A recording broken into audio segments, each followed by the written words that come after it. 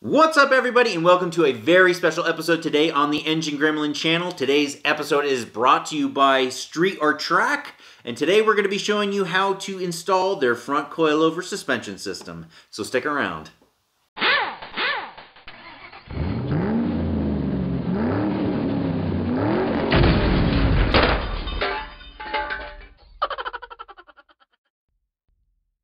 Now, as I mentioned earlier in the episode, today we're going to be showing you step-by-step how to install this front coilover suspension system from our sponsor, Street or Track. Now, I'm going to be talking a little bit about Street or Track a little later in the episode, and in a couple of weeks, we will be releasing a very special episode of Ask the Experts, where I talk to Sean, the owner and co-founder of Street or Track, about all things suspension. So don't forget to like and subscribe, follow along so you don't miss that episode, especially if you want to learn more about front suspensions. But without further ado, we're going to go ahead and get started. So the first thing you're going to want to do when installing the suspension is to jack up the Mustang and then remove the front tire. Now, if you've never jacked up a Mustang before, I highly recommend that you go check out CJ Pony Parts' video on how to safely jack up an original or first generation Mustang. Link is going to be down in the description.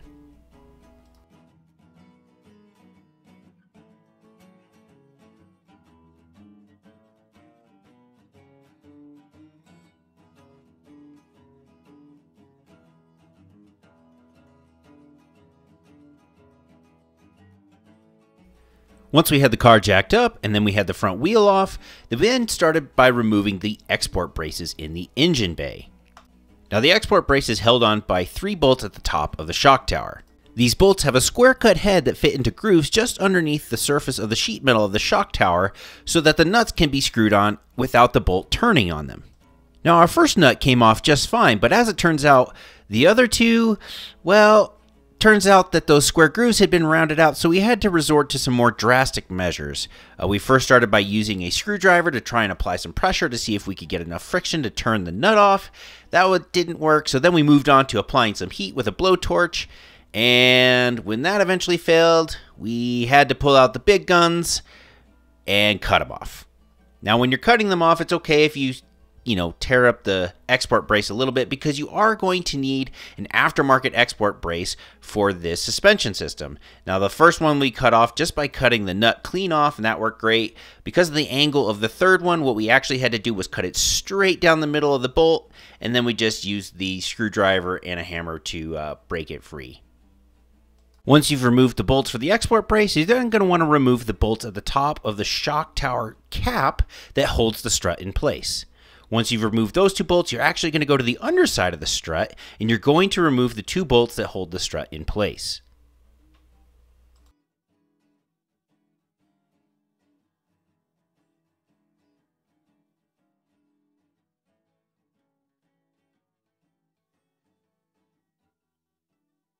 Now, one of the 2 bolts is actually pretty difficult to reach just from the side of the vehicle, so we found it was actually easier to access from underneath the vehicle by using a couple of ratchet extensions, and that actually made it very easy to access and get it unbolted.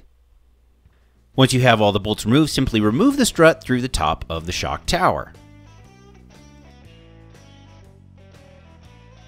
With the strut and the shock tower cap removed, you can now remove the export brace bolts.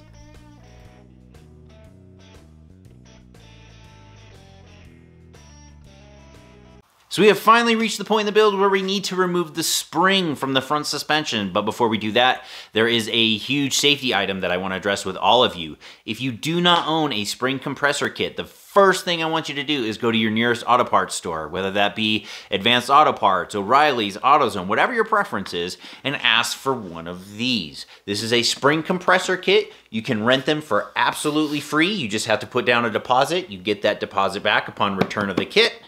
Please, please, please go get one of these. What these allow you to do is to safely and slowly compress the spring just enough so that it can be safely removed from the vehicle, and then just as slowly decompressed so that it releases all of that energy in a safe manner. This is really important because these springs can and will kill you if you do not give them the proper respect that they deserve. Remember, these coil springs are designed to react the entire weight of a multi-thousand-pound vehicle at highway speeds. So we're talking 50, 60, 70, 80 miles an hour. So these springs are able to absorb and release huge amounts of energy. And when they're in their compressed state, they're basically a grenade.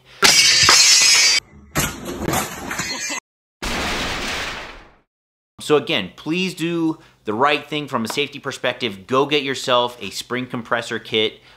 We're gonna show you guys exactly how to use one so that you can take your spring out safely and effectively. So without further ado, we're gonna get to that part. Now, to save yourself a little bit of time and effort, it actually helps to compress the spring a little bit. Now, the easiest way to do this is to actually use a car jack and to use it to press up on the wheel hub. Now, the wheel hub is then going to push on the control arms, which then pushes on the spring and helps compress it. Once you've compressed the spring a little bit, you're going to attach the coil spring compressors. Now, the coil spring compressors are just simply a threaded rod that attach to the coil, and then using a ratchet, you tighten them down to compress the spring. Now, you're going to want to do this evenly and slowly on both coil spring compressors. That way you don't get any lopsided compression and risk the spring slipping out.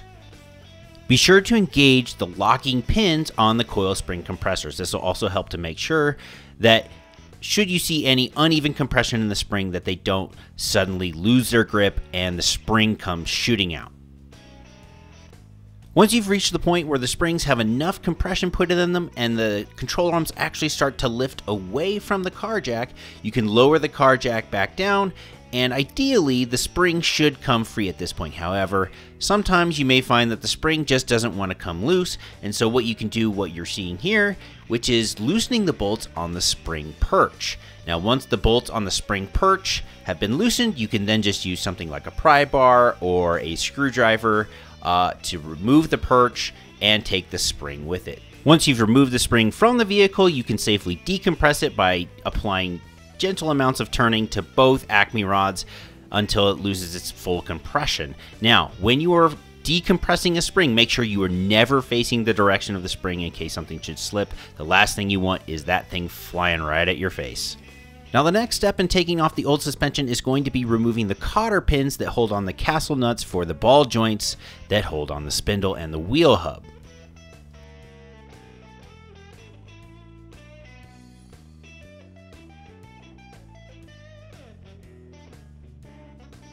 Once you've removed the cotter pins, simply remove the castle nuts on the upper and lower ball joints for the spindle.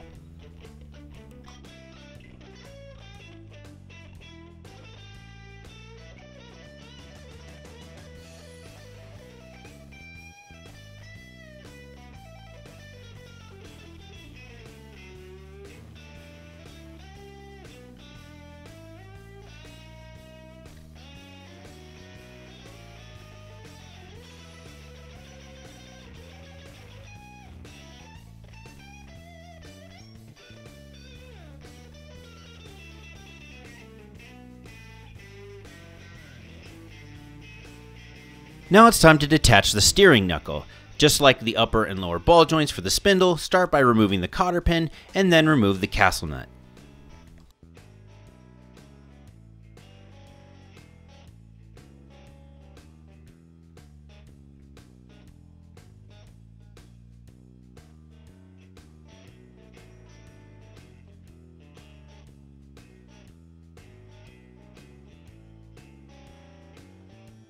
If it's too difficult to detach by hand, simply use a dead blow mallet to detach the ball joint.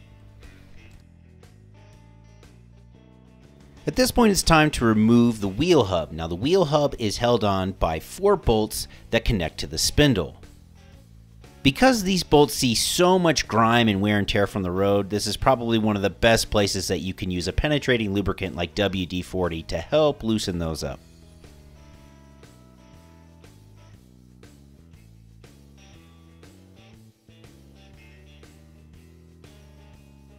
Once you've removed the bolts from the back of the hub, you're then going to remove the spindle cap, remove the cotter pin, then unthread the nut, and then finally take out the wheel bearing assembly.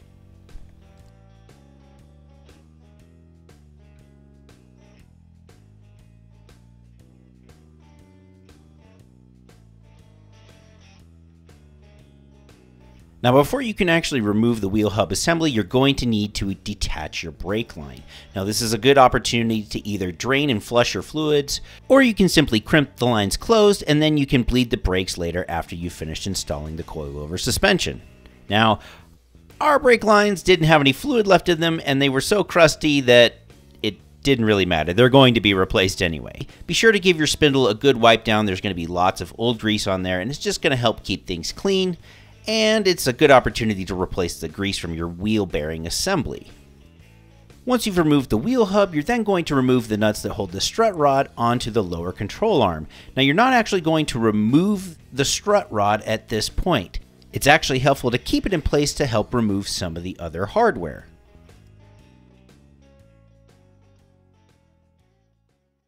So at this point in the build of the front suspension, it's actually a good point for me to bring up a couple of opportunities that you might want to take advantage of. The first one being is replacing all of the bushings up here if you haven't done so recently, especially if they're the original bushings. All of those bushings are going to be dry, cracked. A great example is here on the sway bar. You know, these things are hard, they're cracked, they're dried. They don't really work like they were intended to anymore. They're 50-some odd years old, so it's only to be expected. So your control arm over here also has some bushing, so it's a really good opportunity. Now you won't have to replace the bushings here in the upper and lower ball joints, just simply because they already have perfectly good replacements already on the tubular arm construction from Street or Track.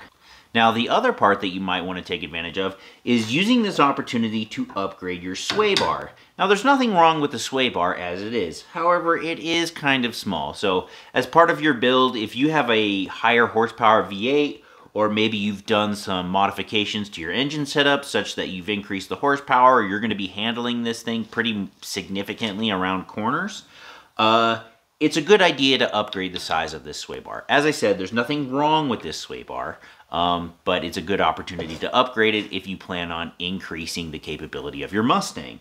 It's also a good opportunity to replace the bushings in your sway bar too. Again, all of the bushings on here, if you haven't replaced them in the past or recently, are probably beyond repair or saving or using. Do yourself a favor and get yourself a set of bushings. Bushings are relatively cheap for cars, and take the time to swap them out.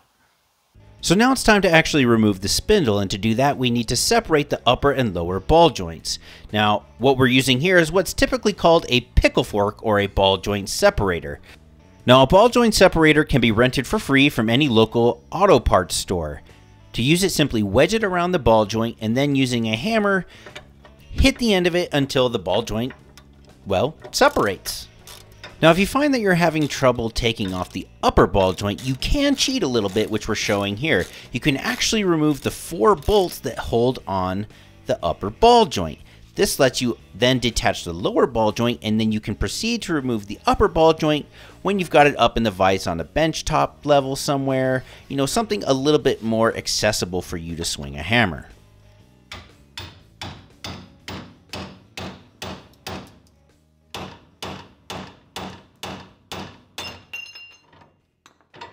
With the lower ball joint separated, if you haven't been able to separate the upper ball joint, you can now take your time doing it up on your bench somewhere.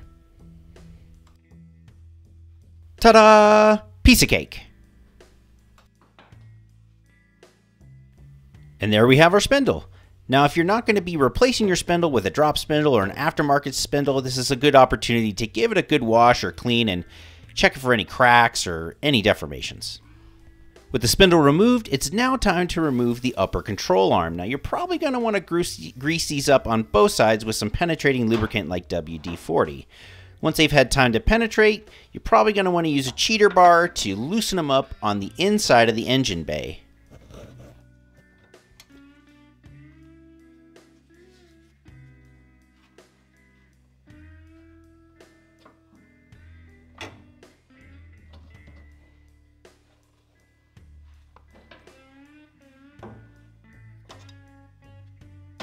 Once you've loosened the nuts, you can now completely remove them, and once you remove both nuts from the upper control arm, you can simply pull out the upper control arm from the outside of the vehicle.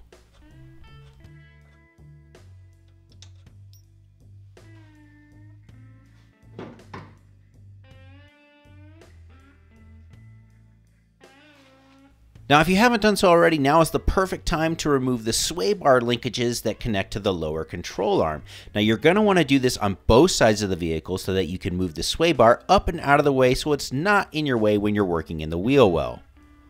Now, if you've removed the strut rod from the lower control arm at this point, you're going to want to keep it attached for this next step. This next step, we're actually going to remove the strut rod itself, but that's really difficult to do if it's free spinning on you. So you're going to start by removing the nut on the end of the strut rod towards the front of the vehicle where the strut rod bushings are. Once you've removed the nut, you can detach the strut rod from the lower control arm and then simply pull out the strut rod.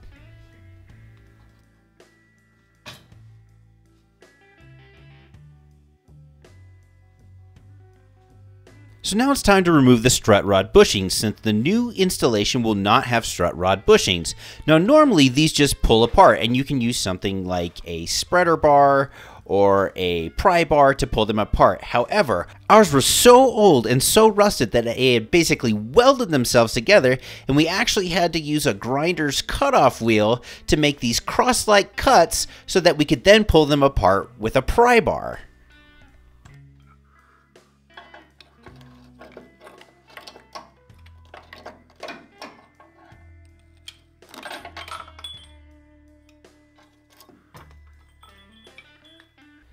With the strut rod bushing removed, it's now time to focus on removing the lower control arm. You're going to want to start by removing the nut that holds the lower control arm in place. Now, for some reason, we had actually put the strut rod back in place and were silly enough to leave it in place while we were working on this. Not sure why we did that.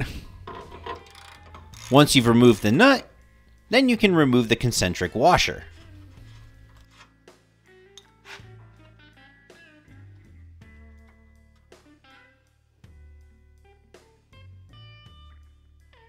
Now at this point, you're going to want to remove the bolt that holds on the lower control arm. However, we found that the cross member actually makes it difficult to provide the clearance to remove the bolt. So at this point, if you're having trouble removing that bolt, take the time to loosen up the bolts that hold on the cross member. You may find it's even easier to remove the cross member altogether. Once you've got the cross member loosened up enough, you should be able to remove the bolt with a little bit of fiddling and then remove the lower control arm.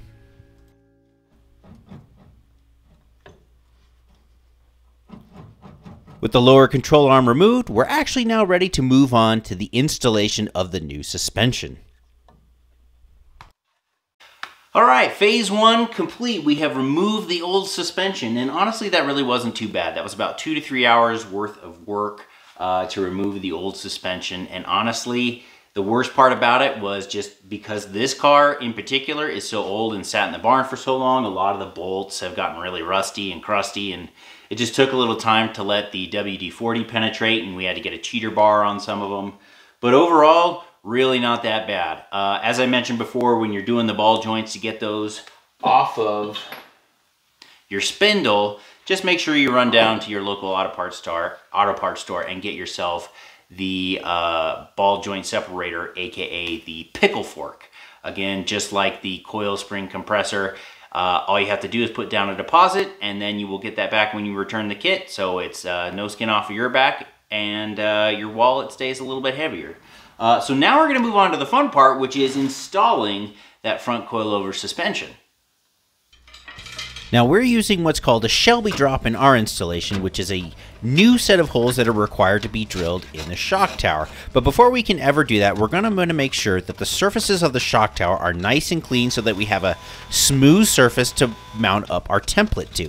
Now we found that a series of hand picks, a glass scraper, some steel wheels, and then some good old WD-40 was more than enough to clean off all the gunk and give us a nice smooth surface to mount up our template and then eventually drill into.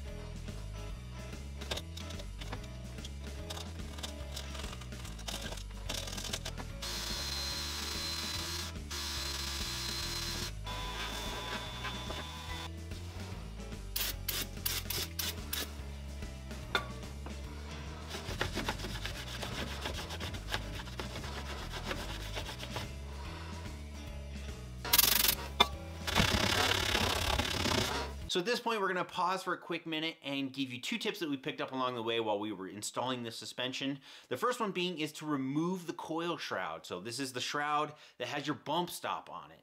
Now, it doesn't explicitly say to remove the shroud in the instructions, but we found that when we were doing this, it made it so much easier. Now, you can install the suspension with the shroud on. And in fact, for the first side, we did it just to prove that you can and show folks that you don't have to remove it.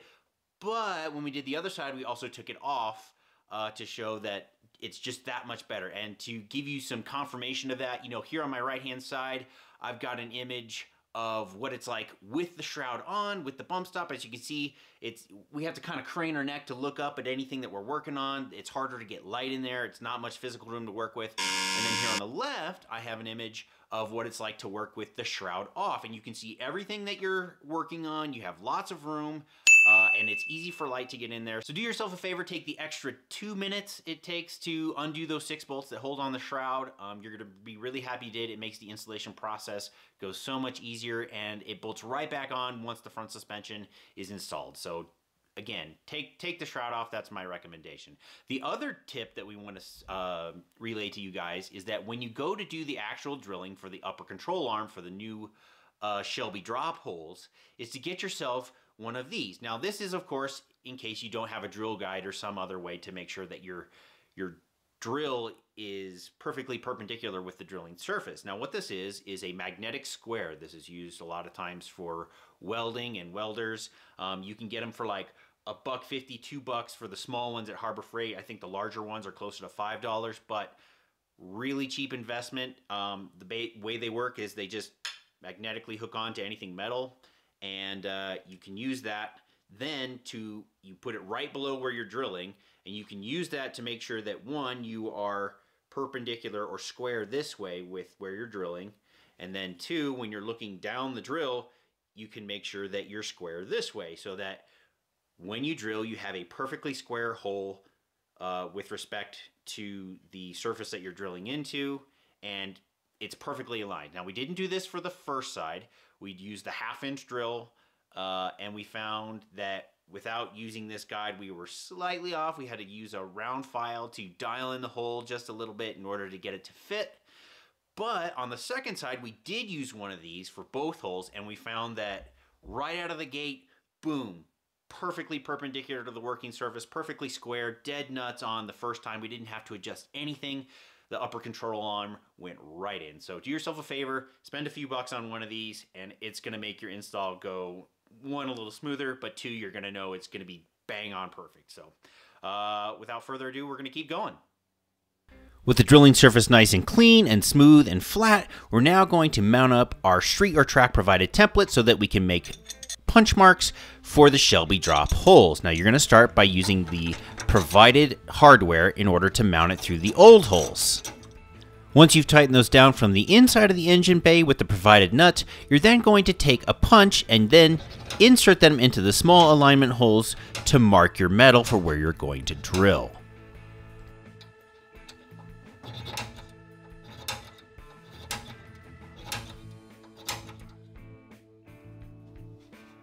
Once you've marked your drilling location, you can now remove the hardware as well as the template. Now, using a sharp 1/4-inch drill bit, drill a pilot hole through the shock tower where you made the punch holes. Once you've drilled the pilot holes, now drill using a 1/2-inch or 17/32 drill bit to drill to the final hole size. Now, I recommend using either WD-40 or some other kind of lubricant to cool your drill bit and provide a lubricant so that it stays nice and sharp, and it's going to aid in your drilling operations.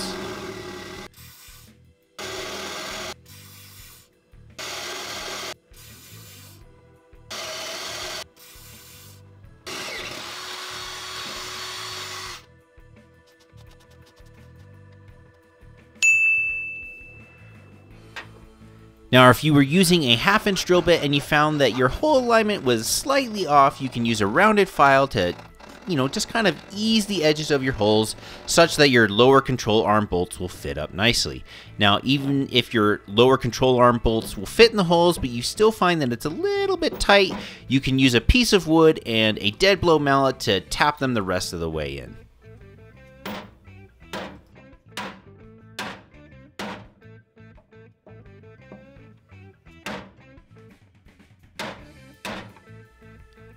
Once you've pushed your bolts all the way through the hole, use your hand to just quickly check to make sure that your upper control arm is nice and flush against that shock tower and that there aren't any gaps between the upper control arm and the shock tower steel. Now on the engine bay side, add the lock washers, nuts, and torque them down to 90 foot-pounds.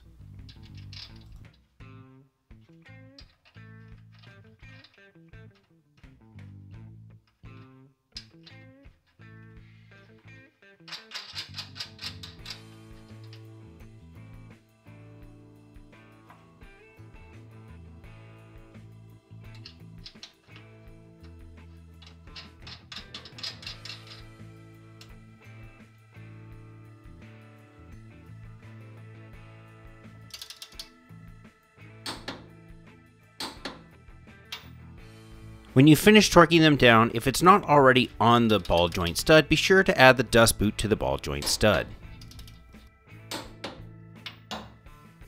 Now it's time to install the lower control arm. Start by sliding the new lower control arm into the frame where the old lower control arm installed.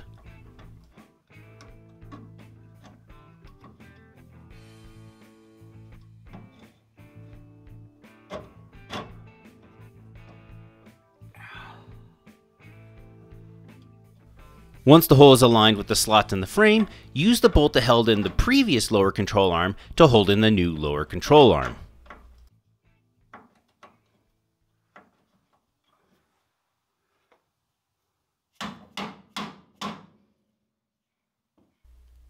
Add the non-concentric washer and the nut that held on the previous lower control arm and torque them down to the OEM specs.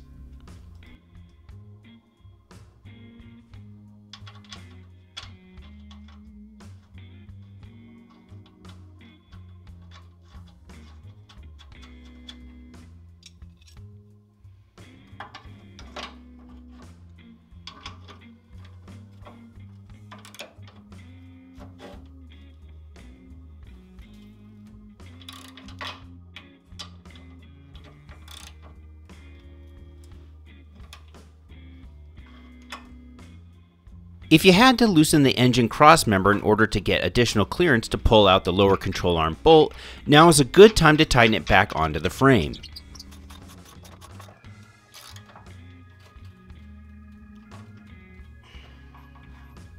Now it's time to reinstall the spindle. Start by putting the spindle through the stud on either the upper or lower control arms. Then thread on the castle nut until it's finger tight.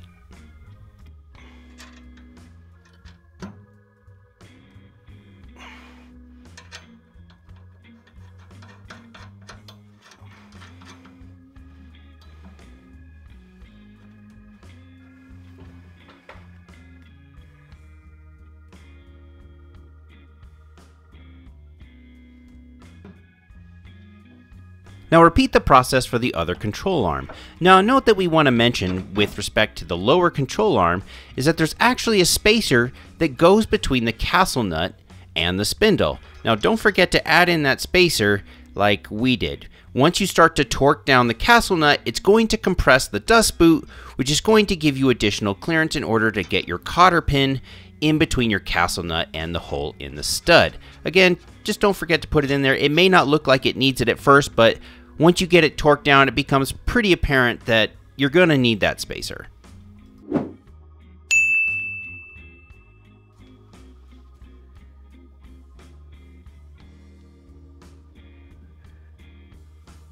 Now it's time to torque the spindle castle nuts. The lower spindle castle nut is going to be torqued to 75 foot-pounds.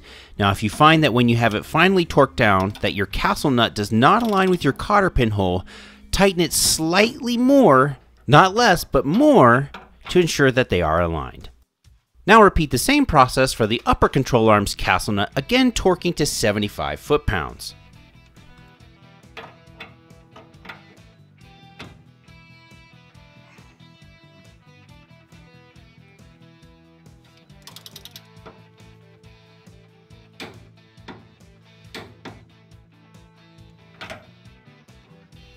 Once you've torqued down the castle nuts, install the cotter pin through the castle nut and the hole in the stud.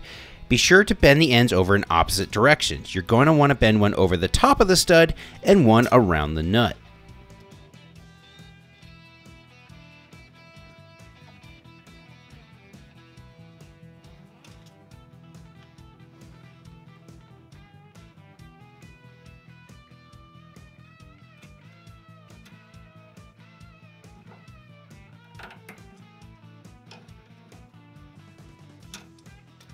Now at this point in the episode, I'm actually going to stop and talk a few minutes about our fantastic sponsor, Street or Track. Street or Track is a small company based outside of Detroit, and they specialize in suspension and braking solutions for classic Mustangs. So whether you need a targeted solution, say, I don't know, a Bilstein front coilover suspension system, or maybe you need to overhaul your entire car's brakes and suspension systems. Whatever it is that you have to do, they're going to work with you and have what you need to make sure that your classic Mustang drives and handles like a brand new car. One of the things that attracted us to Street or Track from the very beginning, aside from the fact that they have extremely affordable solutions that are not only well built and well engineered, but they're also extremely easy to implement. So as an example, this front coilover suspension that you see here, entirely bolt-on. With the exception of the optional Shelby drop that can be drilled with just a few holes using this provided template, you can be done in a weekend. And by the end of the weekend, you're basically driving away with a brand new car. Well, not a brand new car, but at least a brand new suspension. So please be sure to check out Street or Track. The link is going to be down in the description, including the link to this very suspension system that we're implementing today. With all that being said, a huge thank you to our sponsor, Street or Track, and we're going to get back to the episode. Now it's time to install the strut rod. Start by threading the strut rod tube onto the strut rod frame bracket. Once those have been assembled, place the frame end bracket into the hole in the frame. Now I want to bring up an important note here that I'm trying to, albeit poorly, communicate with my hands. When you install the strut rod into the frame, make sure that the rod end mounting bolt is horizontal or parallel to the ground. If you mount it vertical, it could cause binding and it could cause a possible strut failure. Once you've oriented the strut rod correctly, now slide on the 2.5-inch washer and then the 5/8 nut. Torque those down to 110 foot-pounds. Now while you're torquing down, in order to keep the strut rod from turning on you, there's two different methods that you can use. One, you can use a pry bar or a screwdriver like you see here to keep it in place, or we actually found that just simply holding onto the strut rod was more than enough to hold it in place while we torqued it down to 110 foot-pounds.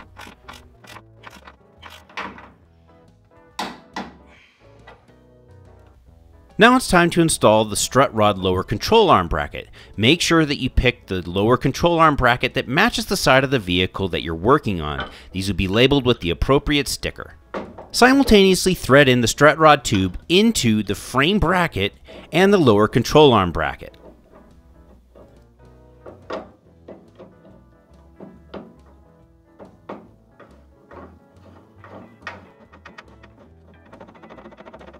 Once both sides are threaded in, place the lower control arm bracket on top of the lower control arm. Now it's time to install the lower shock mount. There are a couple of ways to make sure that you orient the lower shock mount appropriately. You'll notice that one side is perfectly vertical while the other has a slight slant to it. You'll want the slanted side on the outboard side of the vehicle such that it appears that the slant is leaning in towards the vehicle. The other way that you can tell is by the arrow printed on the bottom of the lower shock mount. You're going to want the arrow pointing to the outside of the vehicle. Now the lower shock mount is mounted through the lower control arm and the strut rod bracket using two 1/2-inch bolts. Thread these through the lower control arm and the strut rod bracket and torque them down to 70 foot-pounds.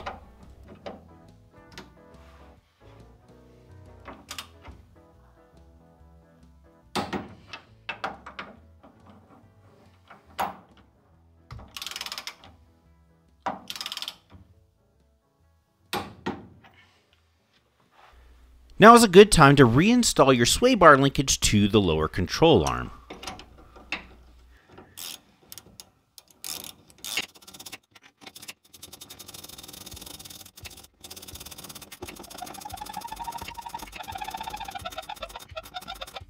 Now reinstall the steering rod to the spindle. Simply do this using a castle nut and a cotter pin and using the factory OEM torque specs.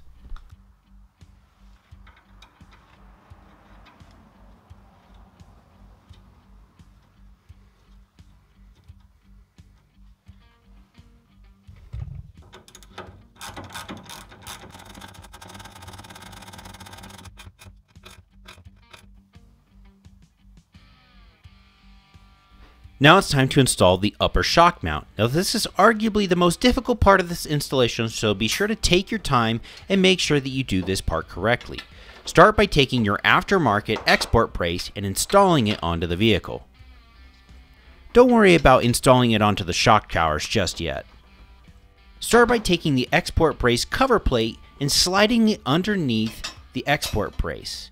Use this to perfectly align the holes in the export brace and the shock tower. Take your time when doing this, as it's critical to make sure that the holes in the shock tower, the aluminum spacer, and the export brace all align. Once you've aligned the cover plate with your drilling location, use the provided punch and a hammer to mark where you're going to make your first drill hole.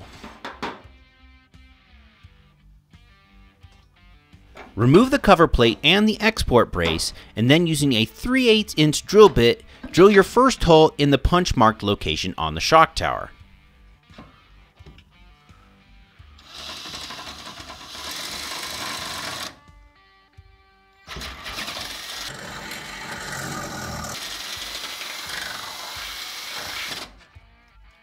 Now reinstall the export brace and the cover plate and verify that the holes align. If they do align, place one of the 3/8 bolts through the hole.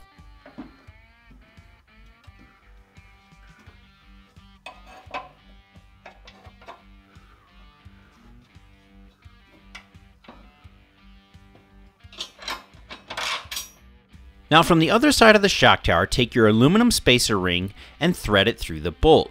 Verify that your aluminum spacer ring fits around the coil seat. If everything is aligned and seated correctly, lightly tighten the nut down onto the aluminum spacer ring to hold it in place.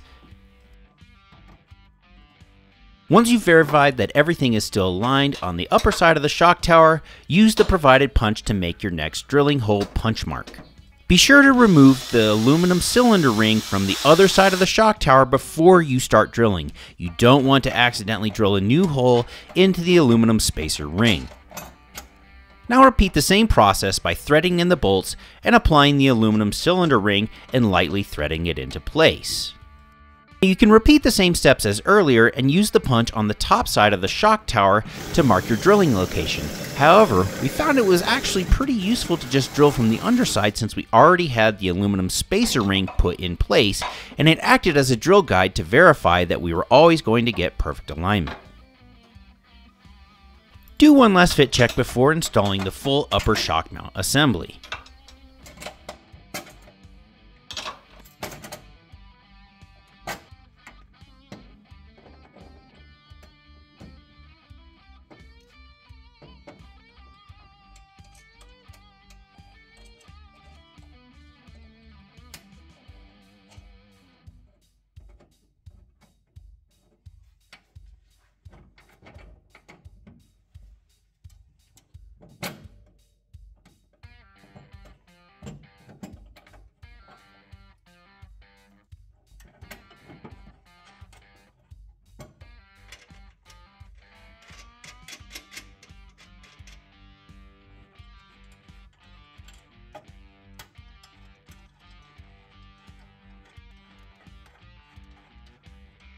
Now to install the full upper shock mount assembly, you're actually going to install the cover plate on top of the export brace before threading in your bolts. Once you've threaded in your bolts, put on your aluminum spacer ring and then thread on your upper shock mount bracket. Use the serrated hex nuts to hold the installation in place until it's ready for final torque. Torque the bolts down to 40 foot-pounds. Be sure to torque them down from the head side of the bolt on the top side of the shock tower and not from the serrated hex nuts. This is because if you tighten them from the serrated hex nuts, they're going to strip away from the material in the bracket and they're not going to hold as well.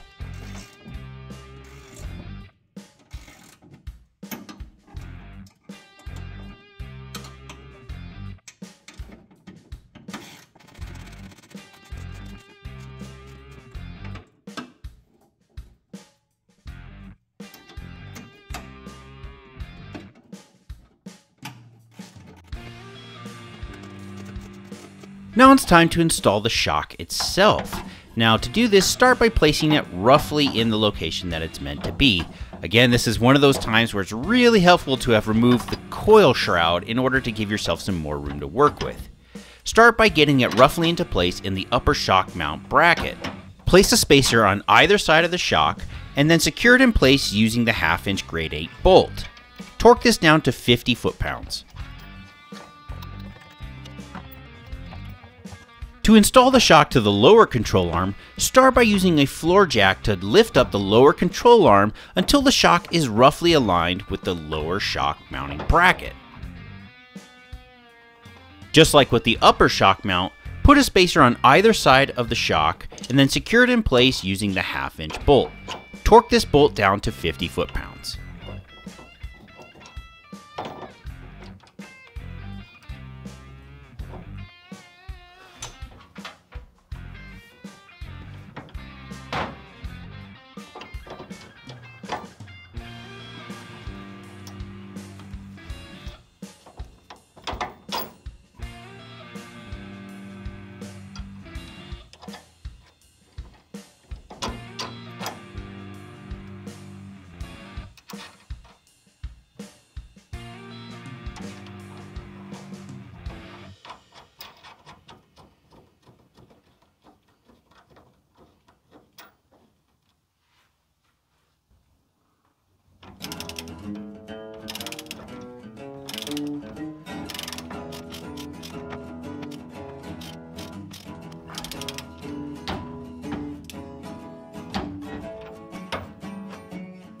Once the shock is installed, add grease to the upper and lower ball joints using the supplied grease nuts. Once you've added grease to the upper and lower ball joints, remove the grease nuts and replace them with the supplied button head cap screws. This will make sure that the grease nuts don't get beat up over time and don't get grimy, and your suspension stays in good working condition. So that's one half of the car done. We're gonna go ahead and switch over to the other half of the car, and by we, I mean me. I'm gonna be doing this half solo by myself. We're gonna be showing this one in time lapse, so if you don't feel like watching for a couple of minutes to watch us go through the other half, feel free to skip to the end of the video. But I'm gonna keep rolling on this.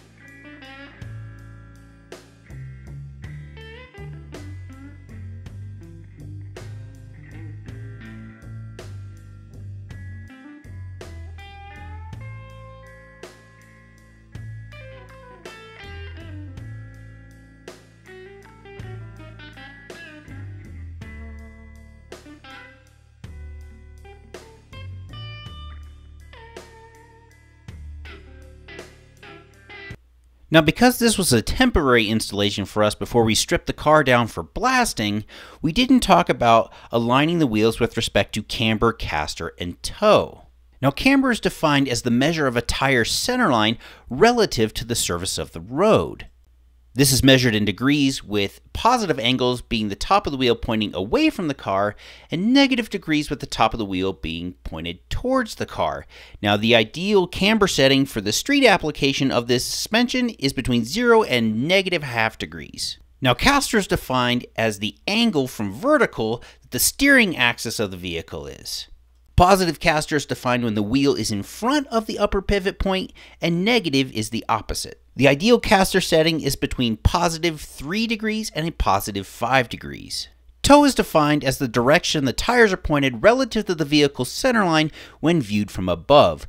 Toe in is when the tires are pointed inwards towards the center of the car, and toe out is when the wheels are pointed outward. Toe in is considered positive angle, toe out is considered negative angle. The ideal setting for the street or track suspension is 1/16 to 1/8 of an inch toe in. Now, we won't be going over the specifics of how to adjust the alignment on your car. This is something that's in the instructions, and to be honest, something that we're not necessarily qualified to do. But if you have any questions, do feel free to call up Street or Track or go see a local alignment specialist to make sure that your car is aligned properly with your new suspension. So right there at the end, the battery for the main filming camera and the GoPro both ran out of juice, so we didn't capture the very end, but there wasn't much left. Fortunately, we were just putting on the wheel hub, and then we were going to put back on the tire, so no major loss there. However, that pretty much wraps up the installation of the front coilover suspension. I mean, it took us a weekend, and I did one side entirely by myself, and so I hope that shows that you can too. We did everything using hand tools for the most part, save for the drilling applications.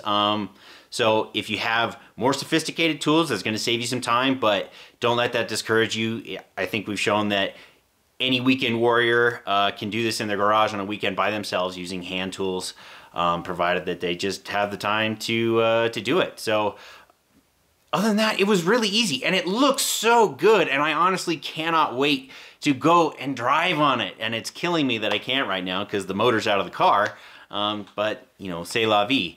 Other than that, I want to give a huge thank you to the sponsors of this video and the sponsors of the front coilover suspension, Street or Track. Not only just for being sponsors, but also you guys have been absolutely wonderful to work with. Please go check out their products at streetortrack.com. The link is going to be down in the description, as well as a link to this specific unit that we installed on our Mustang.